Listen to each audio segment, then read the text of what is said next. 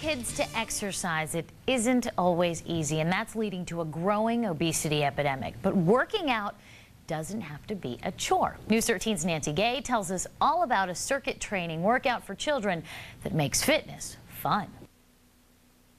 When 8-year-old Ryan LaChapelle goes through the exercise circuit at the Kid Fit Arcade, he's thinking about getting in shape for the upcoming football season and how good they're working me and how sweaty I am after I